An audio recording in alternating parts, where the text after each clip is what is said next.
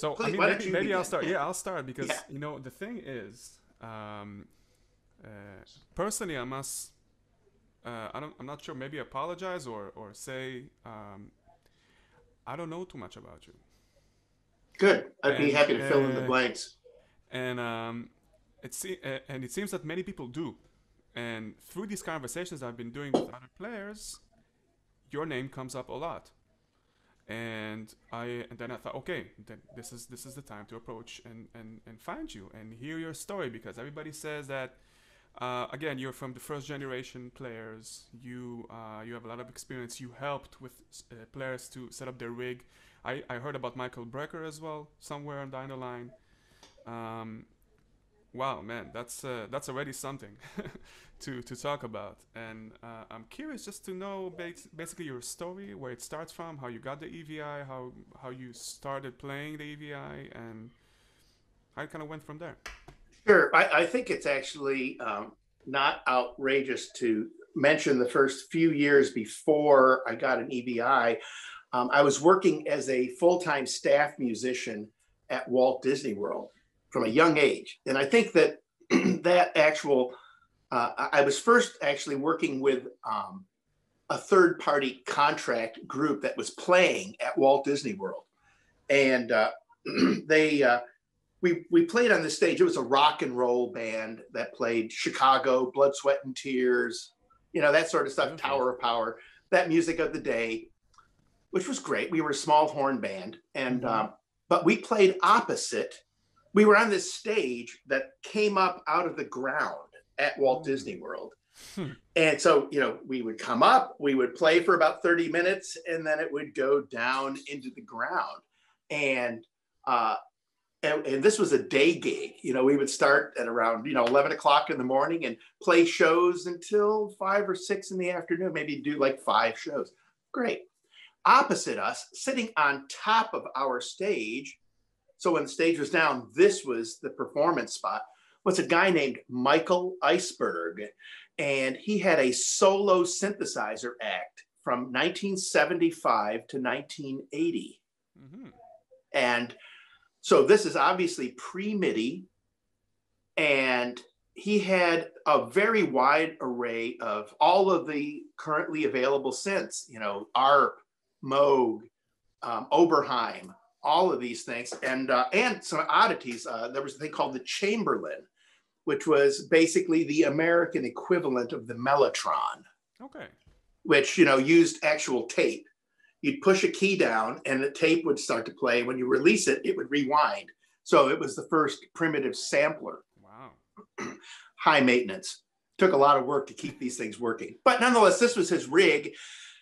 In addition to having all this gear, he was a genius musician Mm-hmm. who he could hear music in any style. After one hearing, play it back to you and orchestrate it on his synthesizers.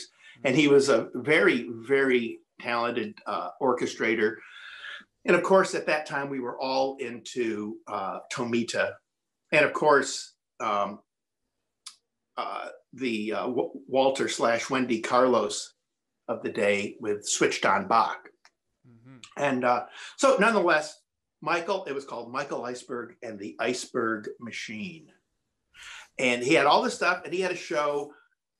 Turns out I was living near him. We, you know, we lived in the same building. We were in the same parking lot in this apartment complex. We became fast friends. Because growing up, I was always into music concrete. When I was in high school, I was introduced to music composition and theory in an unusual way. I had a teacher, we had a tape recorder in the school, and we were making tape loops, and then it was put on us to start making musical compositions using sounds from around us, music concrete, you know, and man, I got into that so much. I got a job so that I could buy my own tape recorder that had sound on sound, you know. So at any rate, I did this. That was my background. Michael Iceberg and I became very good friends. I had some experience as a recording engineer from college. That was my student job. So we started recording together, and I helped him record his live album of his show. We formed our own company called Hi Ho Music. Really great. Mm-hmm. Well, he always was exploring new things, so he would go to the NAMM show. So he went to the NAMM show in probably 1977 and saw Niall Steiner there playing this instrument with a keyboard player. I'm assuming that it was Shirley Walker, who was a friend of his, who eventually brought him to LA to play in his first big recording sessions, which was Apocalypse Now. Oh yeah, of course. Yeah, and but so he and Shirley were just there. She's playing piano and they're just improvising together. And my friend Michael Iceberg did me the favor of a lifetime. He went up and he said, asking him questions about it. He says, well, I have a friend who's a trumpet player and he's really into electronics and synthesizers. I'll bet he would really like this. Can I get your phone number? He hooked us up. Niall, took my call. We talked about it. He, at that point, had not made one of these instruments for anybody other than himself.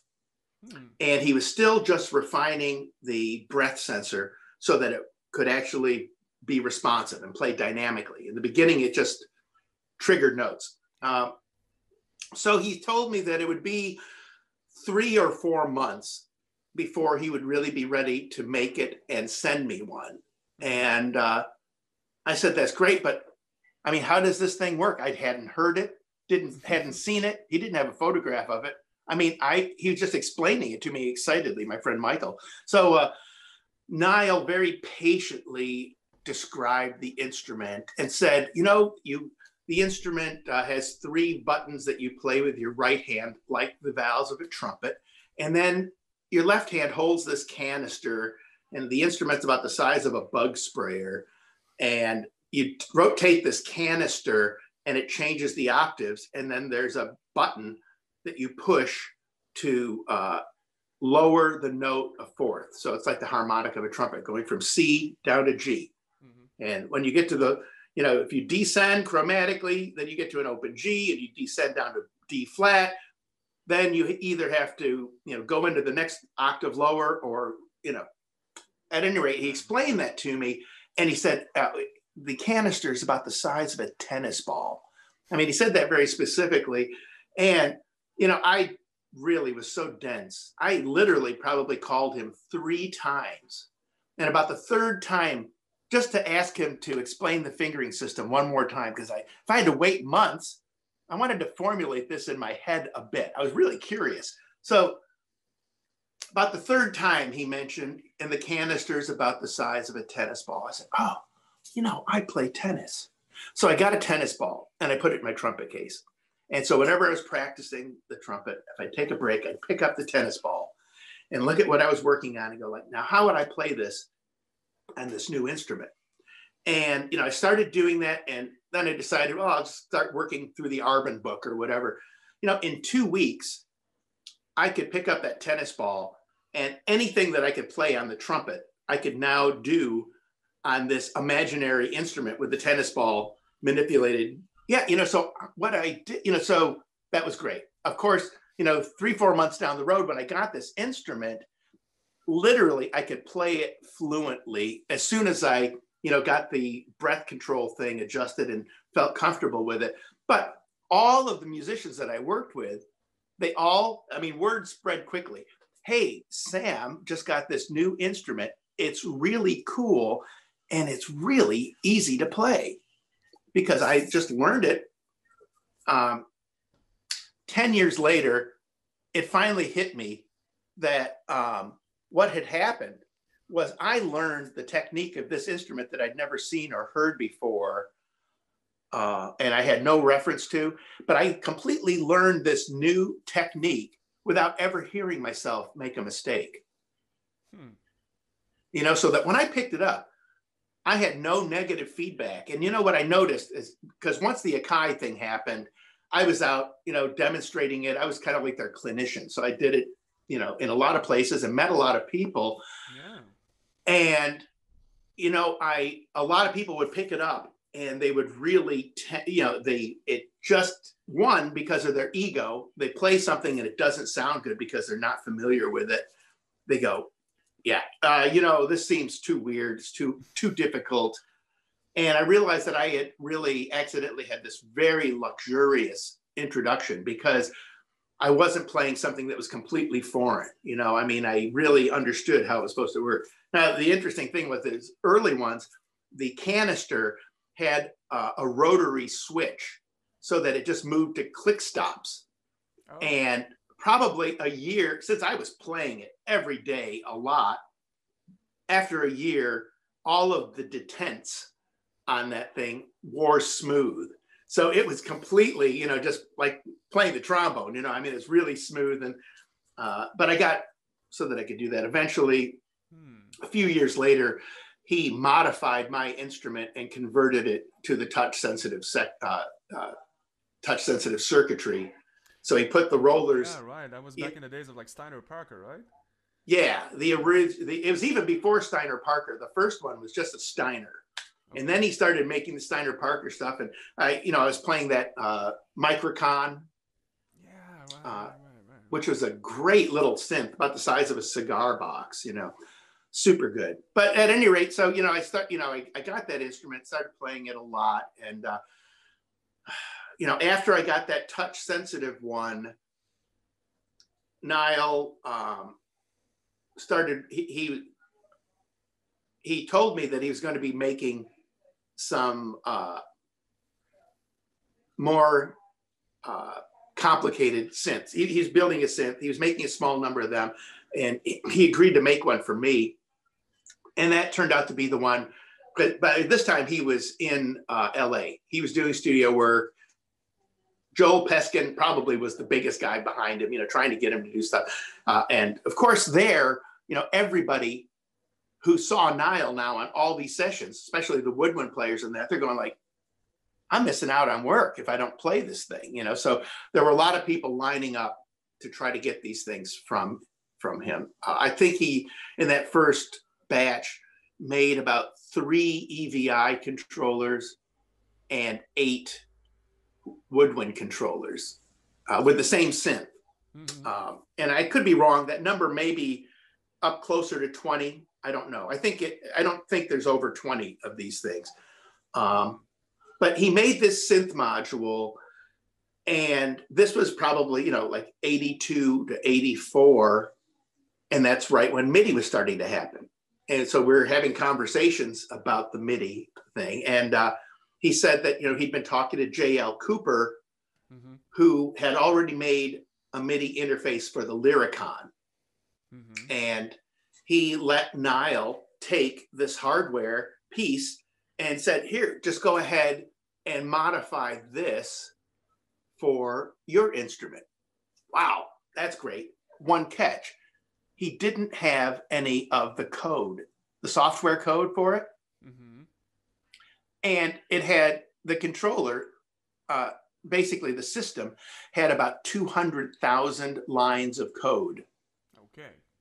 And Niall, his project now was to go through and one at a time, put in a hexadecimal code number, fire it off and see what it does and log it. And so he told me that, yeah, so I'm doing this. And when he explained the thing, and of course I was asking him, hey, I was really wanting this. He, eventually said, yeah, I'm doing this. I'm spending about an hour a day on this. And I project it's going to take me about 3 or 4 months if I stay on task to finish this. And I'm like, what? And he said, it's like doing a jigsaw puzzle the size of your house with all white pieces. Wow. And yeah, and I'm just, and of course this is in the background. I've got other, I've got my life going on and I'm working, and, I had a family by this time. I had 3 children, eventually had a 4th. My last child was born in 1989. Right. But as I was waiting for the MIDI interface to be done, when we got really close to the end, Niall said they had everything done except the the system for converting breath controlled change into MIDI velocity. Mm-hmm. And MIDI velocity is a set single number, that happens. Yeah, when you push the key down, it times how long it takes, and then it assigns a number. Great. Trying to do that with a fluid, controller like breath, it was tricky. So, and he was explaining that to me, and I said, well, why don't you just send it without that and then add it later? And he said, well, I would, but Michael Brecker said that he wouldn't use it if it didn't have velocity. And I said, oh, I didn't know that he even had one of these things. He said, yeah. And as it turns out, I was going to New York the next week. And he said, wow, if you're going to New York, you should call Michael Brecker. And I'm like, yeah, right. I'm going like, I doubt that, but he said, no, he probably really want to talk to you. And by this time I'd already had, this synth module for a couple of years, and I'd made a template of the front face of it with all the knobs and switches. And I had a notebook filled with patches that I designed for this thing. And so I called Michael. Turns out he returned my call. He was going to be in the city when I was there, and he was anxious to get together.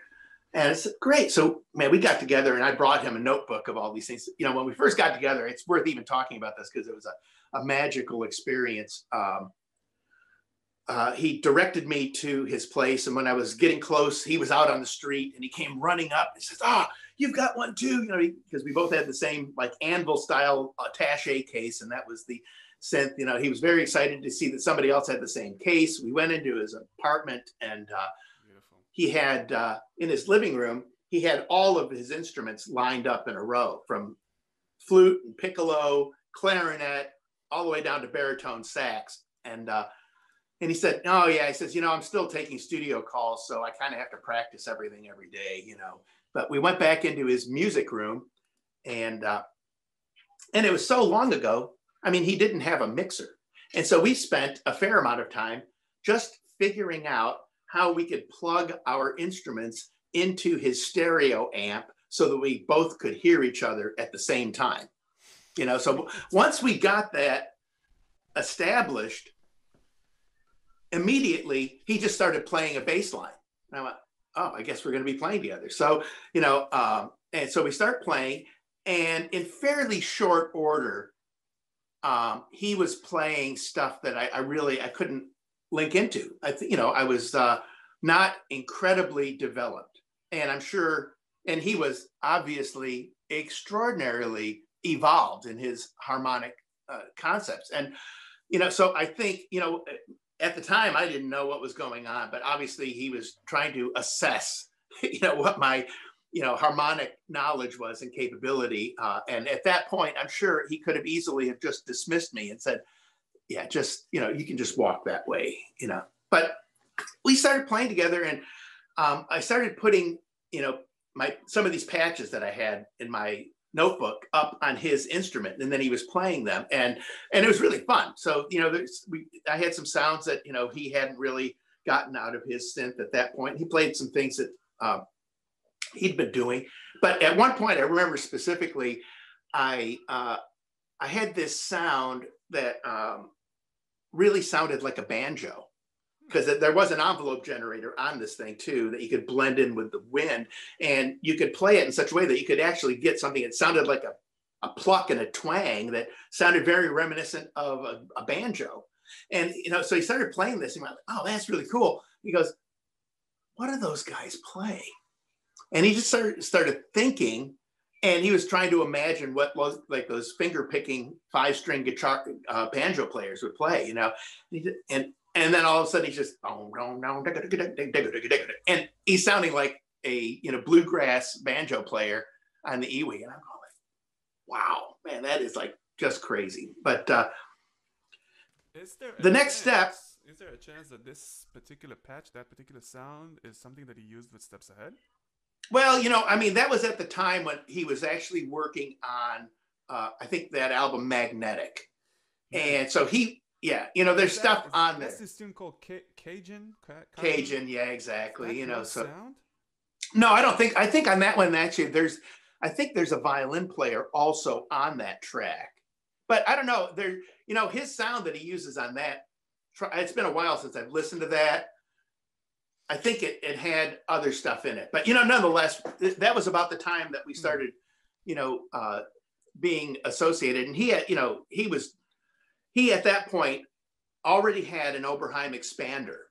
And the interesting thing was he was using that as his MIDI interface, because he was going into that with voltage out of his main instrument. And then the Oberheim expander had a MIDI out. And that thing, you could, if you were controlling it with control voltage, it converted it into MIDI.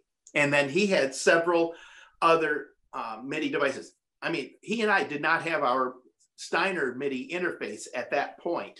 But while this was somewhat crude, it worked. And so the day after I got back to Florida, I called all over the state to find an Oberheim expander and bought it the next day. I had to travel about 2 hours to get it, but for that reason. And, but he was playing all kinds of stuff. And he, you know, once again, he knew Joe Zawinul pretty well. They had done stuff together. And he played, so he played this thing for him, you know, he was showing me all these different things, but then, you know, he was playing different sounds on the expander. And then he just played like this 5-octave run up and down that was extremely angular and for all intents and purposes, really atonal.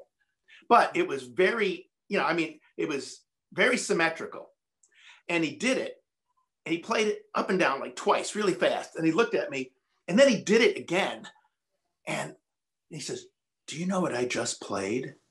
And I went like, I said, man, it was amazing sounding. And if I had a recording of it, I could probably transcribe it and maybe use words to tell you what I think you played.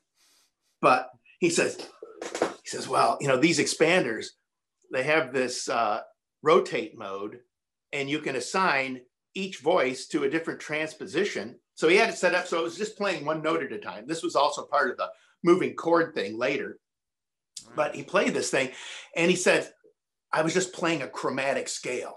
And so he played this chromatic scale into the expander, but the expander was changing voices, and it had a different interval. So if he went up a half step, the expander would go up maybe a perfect fifth. And if he goes up another half step, now this one would be down a third or whatever. So but this thing kept repeating over and over. So if he just played something, but he said that that was something that that Zawinul used a lot, like where he would have, you know, either maybe some very,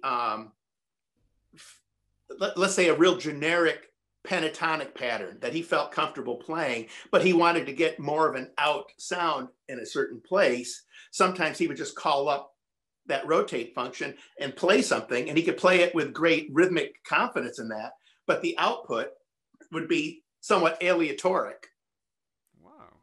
Yeah, you know, so that Brecker had any connection with Zambito in that sense. Yeah, and Jocko, obviously. Well, obviously we know that, you know, through the Joni Mitchell stuff and all that, if not others, you know, and Pat Metheny. That's probably what the connection was. That Brecker's rotation mode got inspired by Zambito.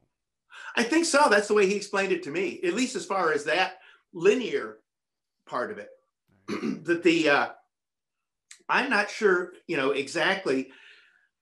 I got the impression that he came up with the using that rotate mode, because he had it together. He showed some of these things to me and then explained how he could create predictable moving chord things by you know, if he knew he was going to be playing in the Dorian key on his instrument, that he could set it up so that all of the subsequent chords that would come out would fit into a Dorian tonality.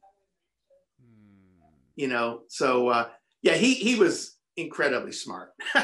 You know, I mean, he really, though, because when he explained how he did this, I was going like, oh wow, you know. So then that way, you know, and you could hear that, you know, some of those rotate chord functions really had some pretty complex harmonies in them.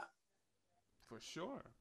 Yeah, you know, Then but I it try wasn't to random. create those, like, and I'm struggling so much. I cannot. Well, yeah, you know, maybe sometime I'll sit down and try to draw a diagram of what he did to do that, because it was predictable the way he did it. And, you know, and you'll notice when he would do that stuff, sometimes he would play something and sometimes he would do something where he'd be repeating a note.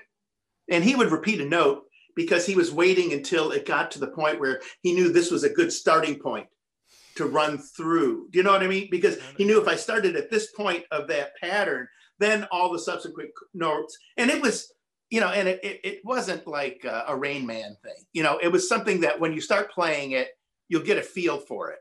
And so, but, you know, that was part of that style. When you hear him sort of improvising with that moving chord thing, you can hear sometimes where he'll be repeating a note. And I mean, musically it's valid and it kind of sounds cool because he's doing something rhythmically and in time. But I'm convinced that he was doing it because he knew that when he got to the point, okay, this is the place. Now, if I start playing linear, this is going to have voice leadings that are going to mesh, you know? I know. It's pretty crazy stuff. And that rotator thing, he did everything on the expander, right? It was all made on the device itself. Yeah, yeah. The way the expander is set up is that it had 3 zones. And so he would set one zone normally to have one voice in it that played either unison or a parallel interval to whatever he was playing in. And then the next zone would have 3 voices, so that every time you change notes, it would go from voice 2 to voice 3 to voice 4, 2, 3, 4, 2, 3, 4, 2, 3, 4, as you play subsequent things. And, you know, this one could be -2 half steps, +6 half steps, +5 half steps. Some, you know, something very, yeah. And then the remaining third zone, he would have 2 voices. And so now you have 2 voices going back and forth here and 3 over here, so that now you get this hocketing effect, so that you'll get, you know, hits with different combinations. So you'd have, you know, 6 different voice interval combinations. And like I said, you know, he just sort of created a grid so that, you know, he said, you know, across the top he had the different voice transpositions, and then down this way he would write, you know, notes of a particular harmony that he wanted to play, and then move across and figure out, you know, the resulting potential harmonies that would come from it. But yeah, I mean, it was really pretty cool. But nonetheless, after that first time of getting together, plus he had a primitive sampler, one of the early AKAI samplers. I think it was like maybe the 612 or something like that, but used like the little 2-inch floppies, or maybe it was a 5-inch floppy drive. I don't know. It was old stuff, the flexi drives, you know, the real big ones. But nonetheless, you know, he had, you know, the expander was the biggest thing. And I think he also had a Yamaha TX7, which I had one of those already waiting to play that, which was a DX7 without the keyboard. And all of this stuff was before rack mounts. You know, all the modules that were being made weren't made to be rack mountable because, you know, that explosion hadn't happened yet. But, and that was the unfortunate thing, because the expander, which was so far ahead of its time, it really never was convenient to make that into a rack mountable device, because the motherboards for that were like 20 inches long, because the thing is pretty wide. You know, it's like about the size of a DX7 without a keyboard. And the expander itself doesn't have keys, right? It's all machine. So now the bigger version of that, which was called the Matrix 12, which Brecker ended up getting one of those, and he used that on the road. But all he did was basically double up his programming and take advantage of the deeper, you know, doubling of those voices. And so that means the expander did it had a MIDI in, or you only had to control had or could control it? Oh yeah, no, it had MIDI in, out, and through on it, but it also had all of the control voltage stuff. Right. Okay. Yeah, so you could really, and so in the beginning we were using it, and I was using it eventually when we got the MIDI interface. We were using a combination of MIDI and control voltage. We were using MIDI to control the notes, and then we were using the control voltage for breath, because at that point the MIDI was still, it sounded so much better to use control voltage on the filters in that thing, you know. Personally speaking, I think up until today, control voltage is still sounding much better than MIDI. Oh man. Well, okay, here's another. I mean, I recently sent my Steiner phone from that era off to Mark Steiner, who's doing a complete rejuvenation. So I'm waiting for that to come back, and I've got the MIDI interface for it, but I'm thinking that I'm going to go right back to square one of just playing that thing for the internal analog sounds and voices, which, you know, it was such a cool thing when the AKAI opportunity happened, you know. Now, once again, Niall, I guess we can shift gears into that right now. Well, one thing I was going to say is that when I left, from that point forward, anytime Michael got a new piece of gear, I would get it. And if I got something new, he would get it.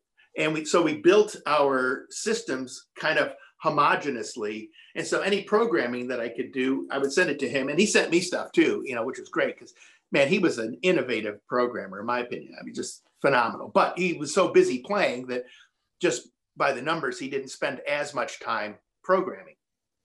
But, and that, you know, that was the beginning of our friendship, which was great, you know. And so we stayed in pretty close contact from that point forward. When the AKAI thing happened, Niall called me up to go to the Summer NAMM show, which was in Chicago. And he said, yeah, listen, you know, we've got this thing going with this Japanese company, and they're going to be releasing this thing worldwide, and they're going to need somebody who can go out and play the EVI. And at this point, he was very busy in the studios. You know, he was doing several sessions a day all the time. And yeah, so it really couldn't be cost effective for him to walk away from any of that to go do these appearances.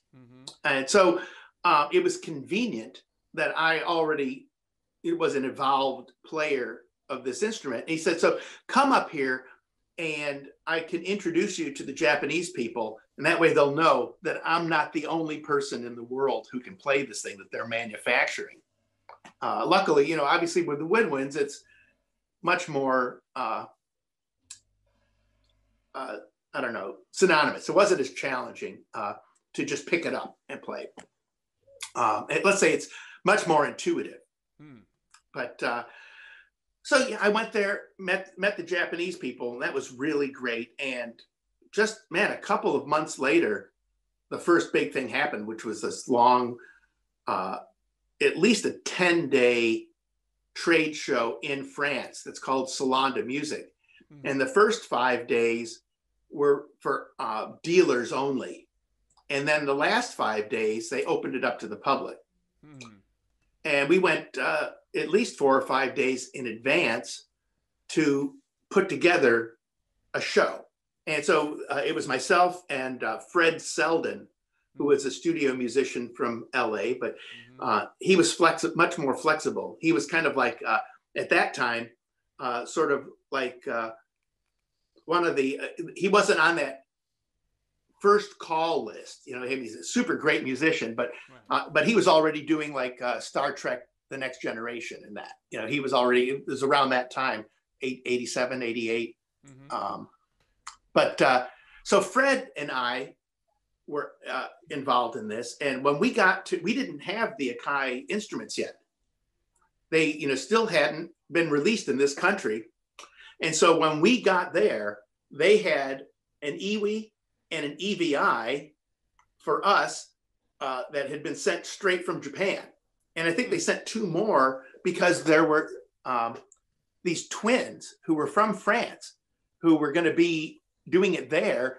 And man, I can't think of their names at all right now, but they were there, but they brought us in to kind of be the headliner clinicians. And we put together this kind of spectacular show. And there was a keyboard player from Paris who was a studio musician there, who specialized in like slapstick comedy stuff. So he had a really cool demonstration using, you know, all kinds of sound effects and stuff from all the samplers. He had a big bank of these AKAI samplers. And but we put this thing together, but when we received those instruments, they didn't work. I mean, and so we were trying to figure out, they were really, really glitchy. Every time you would change octaves, it was just changing the octaves, going from one octave to the next, very unpredictable and very unresponsive. And so we were in Paris on the phone with Niall in California, trying to come up with a solution.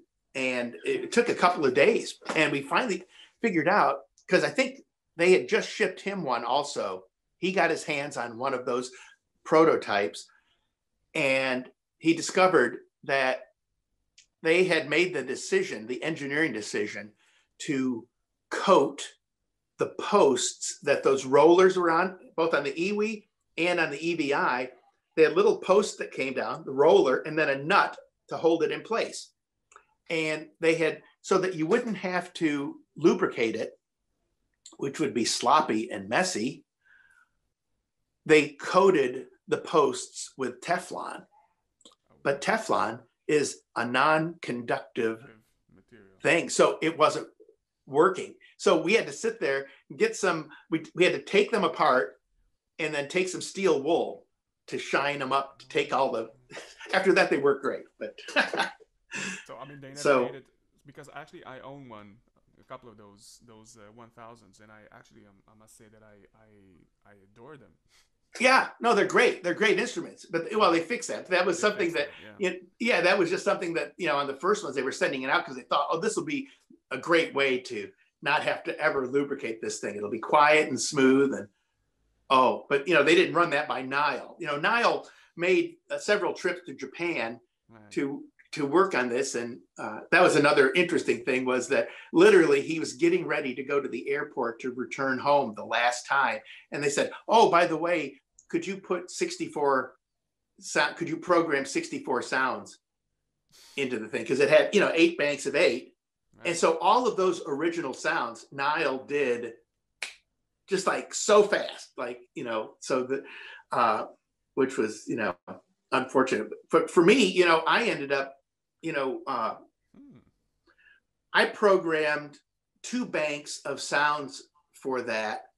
And AKAI, when they were selling those instruments for the first several years, they put in a flyer in every box that, you know, encouraged people to contact me to buy my sounds. So I was selling sounds to virtually everybody who bought the EVIs and EWIs in the beginning, which was, kind of a windfall. I mean, they were, I was working for them, you know, on kind of an on-call basis. I was a full-time staff musician at Disney, but at that time, the talent pool was so deep here and so much stuff was going on that it was really, really easy for me to just sub out and go do stuff whenever I wanted to, if I had something interesting to do. And I had plenty of really good subs available. So it was really it was a fun thing. The first thing stateside that I did for AKAI was I flew on a Sunday afternoon. I flew up to Atlanta and went to a bar that was closed that day, and they had Michael Jackson's band there. And all of those guys were really big AKAI users. It was for the Thriller tour. And Ricky Lawson's had something of a relationship with AKAI also, because he used the MPC 60 drum machine and various other things, and several other people in the band did it. And the way that tour worked was every city they went to, the band had a week off because it took a week to set up the venue for the concert. I see. And so, you know, people, they would have hotel suites that they would set up as a studio and do studio work. And I mean, it was a crazy thing, but they were basically somewhat bored. And so they started doing regular clinics in every town they could for AKAI. And AKAI would fly me up to do clinics with, you know, Ricky Lawson's and what's his name? Greg Fillinganes, who's just unbelievable player, you know, and it was pretty fun and exciting and super intimidating in the beginning, but yeah, interesting times. Trying to think, you know, shortly after that, you know, at that time, that's also about the time Michael Brecker, you know, released his first solo album. And that's when I made a trip up to New York to help Michael kind of smooth out the edges, because in the middle of his concerts, he would always do like a solo EVI thing. So he'd, you know, construct, and you've probably seen some of those videos. Sure. And so we would have the task of trying to figure out how he could get from the very beginning of that to the end without having to take his hands off of his instrument. So he had, you know, a kind of elaborate pedal system in addition to just stepping through. And it was driven mostly by the AKAI EVI module, the EWV 2000. I think, boy, I'm trying to remember exactly how this works. I think what we just did in that was we were using that and a combination of that and this MIDI patch bay called the MX8 by Digital Music. And that was a pretty versatile box. But what it allowed us to do is you could send one program, you know, you could step forward with a patch on the EWI, and then that would send a program change to the MIDI patch bay, which would then send individual program changes to all of the synths and signal processors. And but you know, I think the limit was 50 memory slots on that, on the MX8. So he had more than that in the number of changes that he had to have. But what we found out was that the Oberheim expander had a chain mode in it where you could set up, you know, if you had a pedal directly plugged into that, you could then just change the sounds on the expander. And that worked fine for a lot of the things that he wanted to do. So in the middle of the thing, he could switch in and out of the sounds that he wanted the expander to be playing just by hitting only the expander pedal. I see. So, and you know, once again, we discovered all kinds of things. It was having you know, it's so funny, but that was where, you know, we had some really good times working through that. We were there doing that about 5 days, as I recall.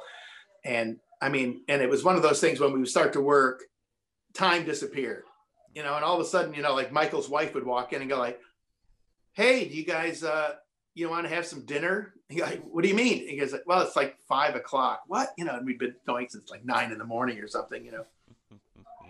I think, you know, this, you know, brings us up to the point where the MIDI EVI from Nile started happening, you know, and yeah, you know, that was really pretty amazing because the capabilities of it were so significant. And I really got into using it. And, you know, all the way up until the time Johan made the NuEVI, you know, I was using it and I was always very interested in somebody else, you know, taking the torch and continuing on. And boy, the Berglund stuff is so great. And he's the best guy out there to do this. It's really, terribly exciting. And I see great things coming in the future from that. But that was a game changer for me. It happened at about the same time that I started this band. I had a band that was called Ethnotech that was kind of a jam band. And, I really populated it with just musicians who were open-minded compositionally, but really came from a jazz background, that was actually, it was around 1999. And I really remember it was, some people at Disney were getting ready to have some big Y2K events, with the coming of the year 2000, they had some big press events, and they were really interested in having something that sort of fit in the mold, that would be really different and unique. And so, I had a friend named Keith Wilson, who's a great drummer, and played the Zen drum. And so we started, have you heard of that? Are you familiar? Oh, wow. Oh, I'll send you some info on that. The Zen drum, it's worn like a guitar, and it's got like 36 touch sensitive controllers on it. And so you can play percussion with it. Is that something that's like the syntax? It looks like the syntax. And as a matter of fact, is that the thing? No. Okay. Somebody modified one of those things. What's his name from? It's called. I think his name is Future Man. And right. That's Roy Wooten. Bella Fleck. And the Flecktones. Yeah, exactly. Now he switched over, and now he plays the Zen drum, which is made in Atlanta, and those guys are from near there. But this friend of mine, Keith Wilson, I met the people from Zen drum while I was doing NAMM shows and stuff, and became friendly with them. And I actually would go over to their booth on my breaks and play with their people and stuff. And it was really great. They were super good people. And they gave me a Zen drum to bring back to Orlando. And so I gave it to my friend Keith. And honestly, he became one of the very best of anybody I ever heard play it. And there's a lot of people out there. But he's a, super talented musician. So we started brainstorming and came up in the first hour that we were going to call this thing Ethnotech, because it was going to be multi-ethnic and high-tech. Pretty simple, but it was going to be, but we decided that we wanted to make it pure because they wanted it to be unique and different. And so whenever we played, all we would do was ask how long they wanted us to play. And usually those people are on pretty tight timelines for corporate gigs and stuff. Mm-hmm. And in short order, it sounded so different than anything else that they were using, that all the people from the event planning companies loved us and put us on the top of their list as something different. And so every time somebody would come to town to buy an event, they would say, we've got this slot here. We want a jazz trio for this, and we need a top 40 band for this, but we're also going to need something different. All the event planners would all say, oh, well, you should get this group Ethnotech, I'd always hear from these people. They go like, man, when we put this thing together, we got a lot of different suggestions for different things, but every single person that we talked to always recommended you guys, So we were doing something kind of different, and it was the best gig because we would just go and just start to play.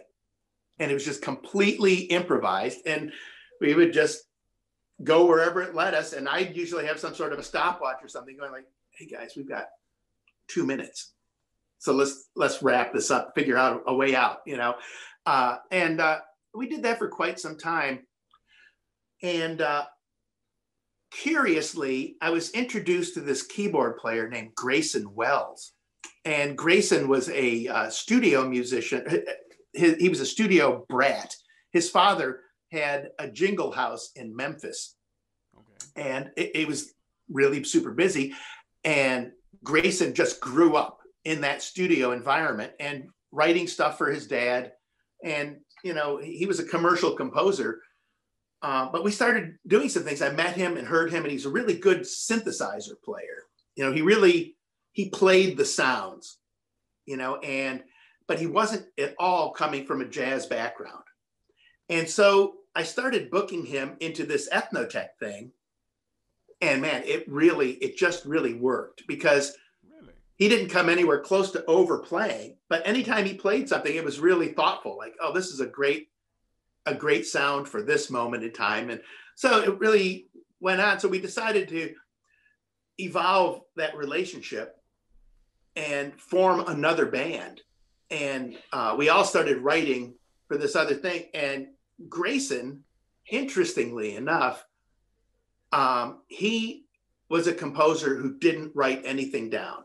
He would sit at the keyboard, and, you know, his production process was he'd play into the computer and build his arrangements until it was completely done. So it was really like very thoroughly composed. And he would come to our rehearsals and he'd just give everybody a CD and say, look, at next rehearsal, just, you know, learn this song. And, you know, at that point in time, I'd been a professional musician for a couple of decades and was very comfortable doing studio work and going in and sight reading and playing shows and all of that stuff. But it was always with music in front of me. And we put this band together. And from the onset, everything that we did in these, you know, rather like thoroughly composed arrangements, we did everything. We learned it all by rote.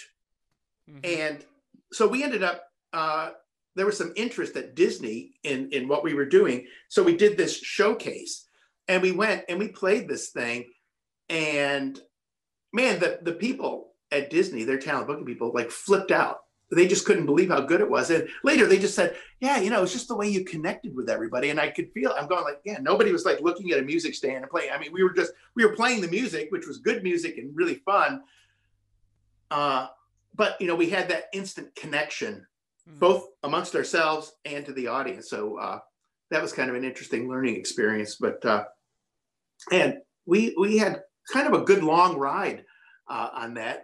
Tragically, both Grayson at 39 years old ended up coming down with a vile, pernicious type of cancer that took him out in like 6 months. It was, and you know, he had 2 young children. It was just a devastating catastrophe, you know, so sad. And we kept the band going. And 5 years after that, my friend Keith Wilson had a totally unexpected heart attack that just killed him. And I for a couple of years, I continued doing that music with other people, but you know, it just really was never the same. So I kind of stopped doing that, and that was sort of the heart of my electronic music side of things. And you know, I really just started really getting back into the trumpet quite a bit more. And there's some other people that I play electronic music with, you know, and I've done a couple of other projects, and I've got a couple of others looming right now. So time is, you know, I'm interested in restarting, but I'm starting back with, you know, my analog roots as far as that stuff goes. And, but it's interesting, you know, you just never know how things are going to go in your life. You know, that stuff is, you know, tragic, you know, you know, they say that people come into your lives for a reason, a season, or a lifetime, but you never know which that's going to be. And both of those guys, really, I felt like, wow, these guys are going to be, you know, friends for life. Unfortunately, it was a lot shorter than any of us expected, you know. Wow. But, well, thank you for sharing this. Well, yeah, I'm sorry to get, you know, so heavy with that kind of stuff, but it's life, you know, real life. And I mean, I have, you know, and looking back on that, though, you know, it set the bar.